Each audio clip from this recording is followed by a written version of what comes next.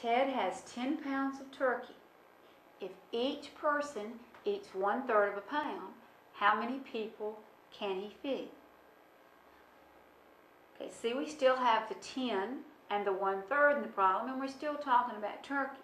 But this time, he has a turkey that weighs 10 pounds, and he's trying to take that 10 pounds of turkey and split it up into slices and or cut off little portions that are each 1/3 of a pound. So you just have to imagine taking the 10 pounds of turkey and splitting the turkey up. Before we weren't splitting anything up, but here we're splitting up the turkey. So we've made it into a division problem. How many people can he feed? So we're going to take the 10 pounds and divide the 10 pounds up into thirds. Said it's just like you're cutting off little slabs that are each 1/3 of a pound. So this becomes division. So I have 10 divided by 1/3. So in order to be able to do that, I need to put a 1 under my 10 to make everything look like fractions. Then I have to invert before I can divide or find the reciprocal of my second fraction or of my divisor. So I make my 1/3 3/1. Nothing will reduce, so I'm ready to multiply, and I end up with 30/1, which is the same thing as 30. This time my question says, how many people can he feed? So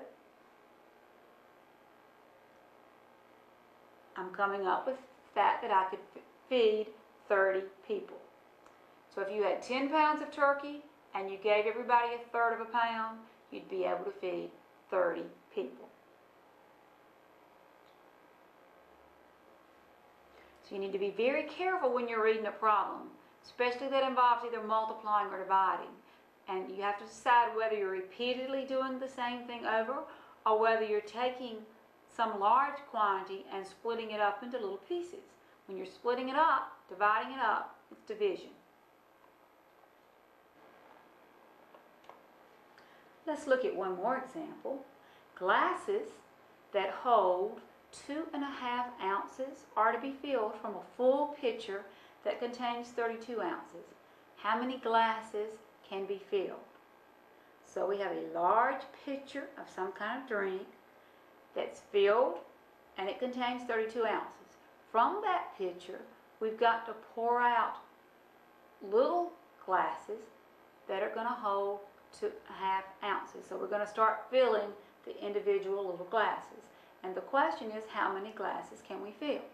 Well, because we're starting with a big amount, ounces, and splitting those ounces up, it's going to be division again. We've got to take 32 and divide it by 2½. Now, you need to be careful with this. See, in the problem, the 2½ was written first. Here you see the 2½. Here you see the 32. So the 2½ was written before the 32. But it's the 32 that's getting divided up, the large number. So you need to put the 32 down first. If you don't, you will get the reciprocal of your answer instead of the correct answer. So make sure you put the large number that you're dividing up down first.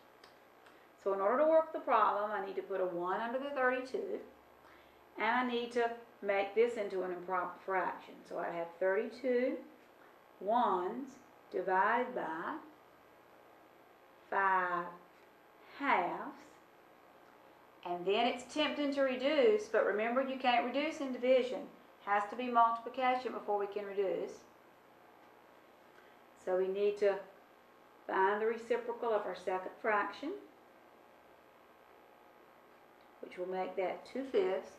Now look and see if we can reduce. And when you look at that, you'll find that we can't. So we have to go ahead and multiply. Numerator by numerator gives us 64. Denominator by denominator gives us 5. So our answer is 65/5. But since we're trying to find how many glasses we can fill, we really need to divide that out because that doesn't have any meaning for us. So let's divide 5 into 64 to see how many glasses we can fill. 5 goes into 6 one time. 1 times 5 is 5. Bring down our 4. 5 goes into 14.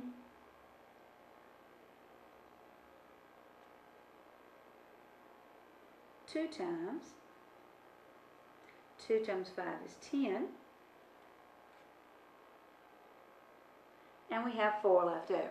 So we end up with 12 and 4/5 for our answer.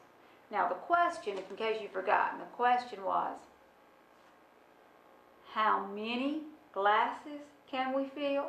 So if we were actually filling up glasses and we came up with an answer of 12 and 4/5, what that means is if you were pouring out that water, you could fill up 12 glasses, or whatever's in your pitcher. You could fill up 12 of the glasses, but you couldn't fill up the whole next glass. You could only fill up 4/5 of it. So the real answer to the problem, since it says how many could you actually fill, would really be you could only fill 12 glasses.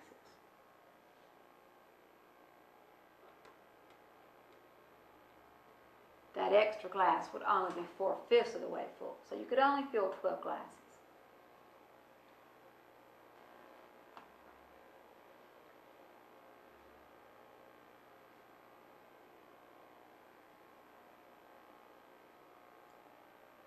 Now I'd like for you to do some practice problems to see if you can read the problem and decide what operation to use. The first one, Sarah receives a paycheck of $950. We'll assume this is her monthly paycheck. If 1/5 of her check is spent on food, how much is spent for food? The second problem, Samuel bought 15 candy bars. If he eats 5 1/4 candy bars, how many are left? Then number 3, 10 pounds of hamburger is bought to make patties. If each patty is 1/4 of a pound, how many patties can be made?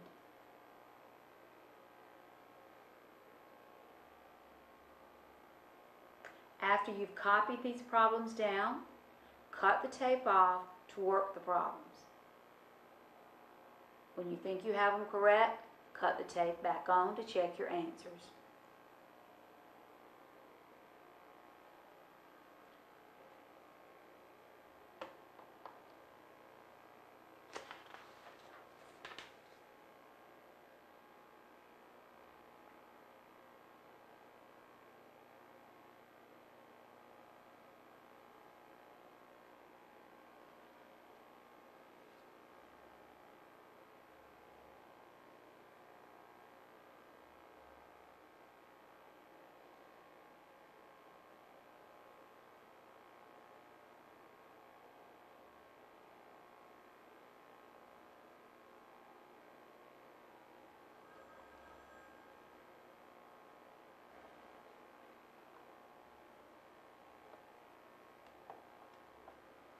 Here are the answers to the practice problems. Number 1, $190. Number 2, 9 3/4 candy bars. Number 3, 40 patties.